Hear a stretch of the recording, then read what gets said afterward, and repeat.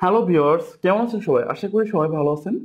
আজকে আমি আবার আপনাদের সামনে হাজির হলাম ঢাকা বোর্ড 2016 সালের 3 নম্বর কোশ্চেন নিয়ে। আমরা ইতিমধ্যেই প্রতিটা ওয়ার্ড এবং ফ্রেজ সম্পর্কে ডিটেল জেনেছি।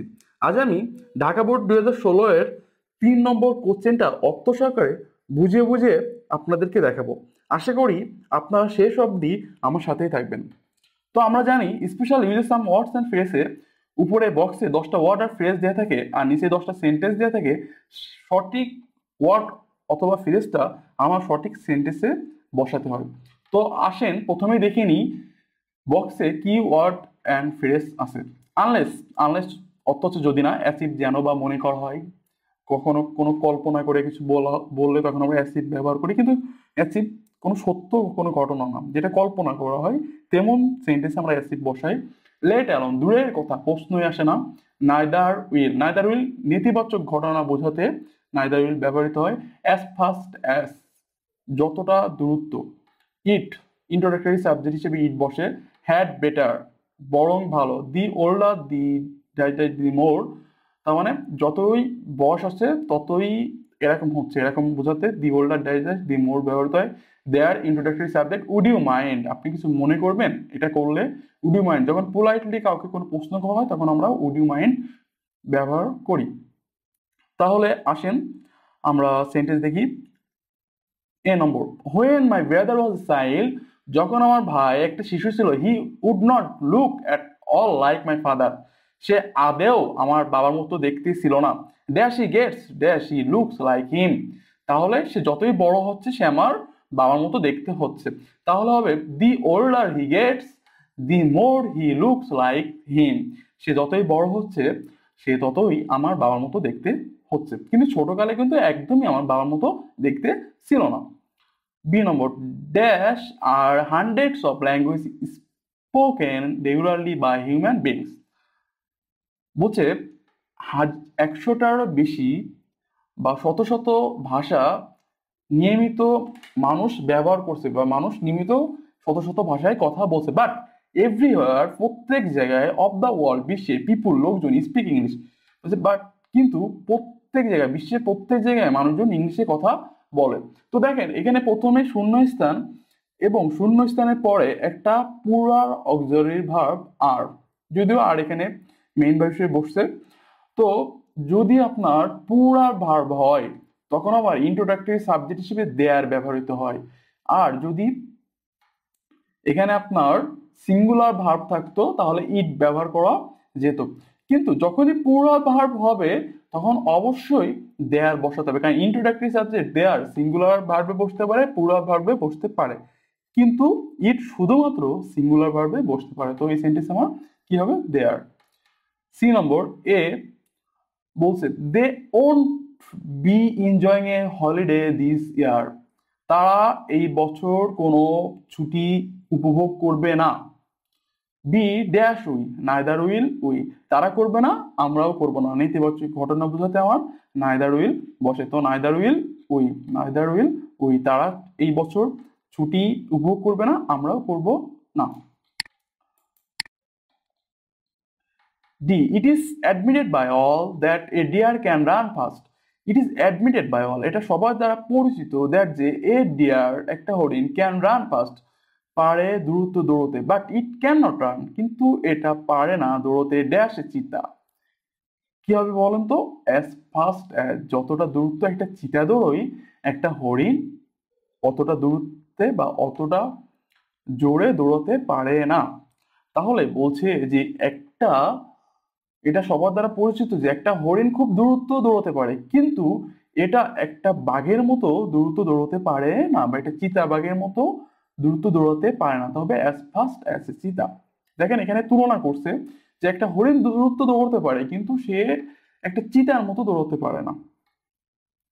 ই নম্বর, he loves his garden very much, সে তার বাগানকে খুব বেশি ভালোবাসে।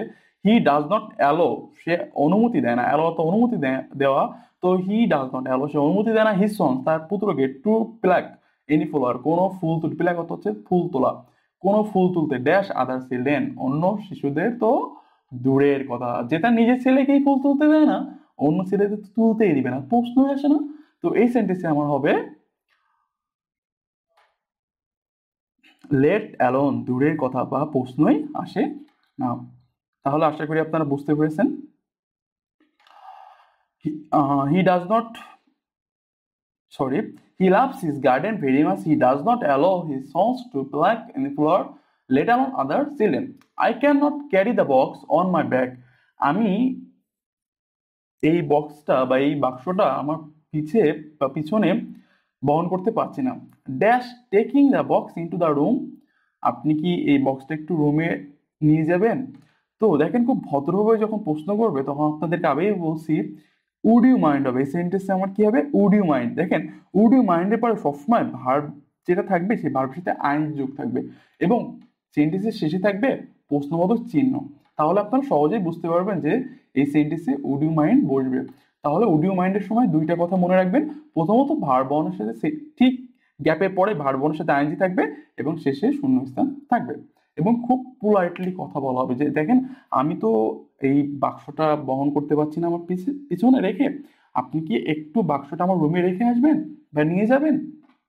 এই সেন্টেন্স আমার হবে would you mind. G, dash is very difficult to get good grade in Bengali and English. দেখেন প্রথমেই শূন্যস্থান আছে এবং শেষে ফুল স্টপ আছে এবং ইজ সিঙ্গুলার ভার্ব, তো ইন্ট্রোডাক্টরি সাবজেক্ট হিসেবে আমার ইট বসবে। তাহলে ইট ইজ ভেরি ডিফিকাল্ট, এটা খুবই কঠিন, to get good grade in Bengali and English, Bangla এবং ইংলিশে ভালো মার্ক পাওয়া। ইট ইজ গেটিং ডার্ক, এটা সন্ধ্যা হচ্ছে। You dash go home right now. দেখেন আমরা হ্যাড বেটার তখন ব্যবহার করব যখন আমার সেন্টেন্সে কোনো পরামর্শমূলক কোনো কথা বলা থাকবে বা কাজ কাউকে বলবে এই কাজটা করতে। তো দেখেন এখানে বলছে যে রাত হচ্ছে, তোমার বা আপনার বাড়ি যাওয়াটাই এখন ভালো রাইট নাও এখন। তাহলে এই সেন্টেন্সে আমার কি হবে? হ্যাড বেটার, বরং ভালো। হ্যাড বেটার অর্থ হচ্ছে বরং ভালো। তাহলে আপনি কাউকে বলছেন যে এখন তো রাত হচ্ছে, আপনার বাড়ি যাওয়াই ভালো বা তোমার বাড়ি যাওয়াই ভালো। ইট ইজ গেটিং ডার্ক, রাত হচ্ছে বা সন্ধ্যা হচ্ছে। You had better go home right now. আশা করি বুঝতে পেরেছেন আপনারা। 8 নম্বর হলো এবার আই, দেখেন the man was seriously injured in an accident, মানুষটি মারাত্মকভাবে আহত হয়েছিল একটা অ্যাক্সিডেন্টে। হি উড হ্যাভ ডাইড, সে মারা যেতে পারতো। Dash he had been taken to A near by hospital, যদি তাকে হাসপাতালে নিয়ে যাওয়া না হতো। তাহলে কি হবে? আনলেস, মনে হচ্ছে আপনাদেরকে বলছিলাম আনলেস অর্থ হচ্ছে যদি না, যদি না। তাহলে মানুষটা মারা যেতে পারতো যদি না তাকে হসপিটালে নিয়ে যাওয়া না হতো। তাহলে the man was seriously injured in an accident, মানুষটি মারাত্মকভাবে আহত হয়েছিল। হি উড হ্যাভ ডাইড, সে মারা যেতে পারতো, আনলে যদি না হি হ্যাড বিন টেকেন, তাকে নিয়ে যাওয়া হতো two A near by hospital, একটা নিকটবর্তী হাসপাতালে। যে নম্বর, দি বয় টক্স টু মাচ অফ হিমসেলফ, বালকটা নিজের সম্পর্কে খুব বেশি বলে। হি টক্স, সে কথা বলে। ড্যাশ হি নিউ এভরিথিং, যেন সে সব জানে। দেখেন আমরা অ্যাসিপের ব্যবহার জানি, অ্যাসিপ যেন বা মনে করা হয়। তো অ্যাসিপ কখন বসবে আমার সেন্টেন্সে? যদি কোনো কল্পনা করা হয়, অবাস্তব কল্পনা করা হয় যে ছেলেটা এমন ভাবে কথা বলছে মনে হচ্ছে সে সব জানে, যেন সে সব জানে।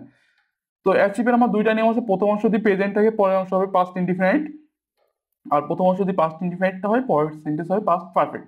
তো দেখেন এখানে টক্স ভার্বের সাথে এস আছে, তাহলে অবশ্যই প্রেজেন্ট টেন্সে আছে, প্রেজেন্ট ইনডিফিনাইট টেন্সে, এবং পরবর্তীতে নিউ পাস্ট ইনডিফিনাইট আছে। নো, কেন ও ডাব্লিউ, নো এর ভার্বের 2 নম্বর ফর্ম হচ্ছে নিউ পাস্ট ইনডিফিনাইট। তো এই সেন্টেন্সে আমার হবে অ্যাসিভ, তার মানে সে এমন ভাবে কথা বলে যেন সে সব জানে, আসলে প্রকৃতপক্ষে কি সে কিছুই জানে না।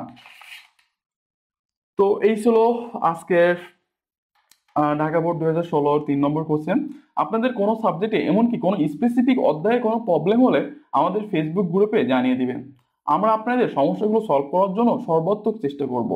আমাদের ফেসবুক গ্রুপের ঠিকানা বরিশাল অনলাইন স্কুল, ফেসবুকে যাবেন, যার পরে সার্চ করবেন বরিশাল অনলাইন স্কুল। এই গ্রুপে আপনাদের যাবতীয় এসএসসির যে কোনো সাবজেক্টের সমস্যাগুলো আমাদেরকে জানাবেন, আমরা আপনাদের অতি সত্বর সেগুলো সমাধান করার চেষ্টা করব। ধন্যবাদ সবাইকে।